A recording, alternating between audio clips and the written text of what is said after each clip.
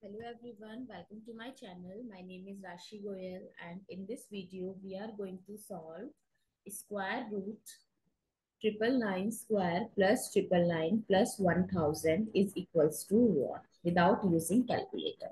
So let's start with the today's video solution. So if I'll take triple nine as common from first two terms, so what is left? Triple nine plus 1 plus 1000.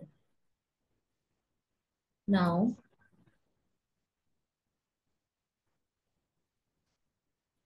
we can write this as triple nine times 1000 plus 1000.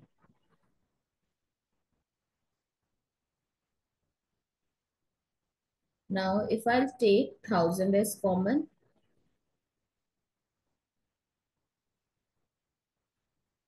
so triple nine plus 1, that give us 1000 times 1000.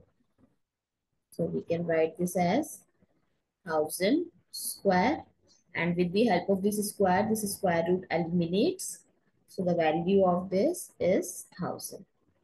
I hope it's clear and you find it useful. So please give us a thumbs up and to subscribe to my channel. Stay tuned.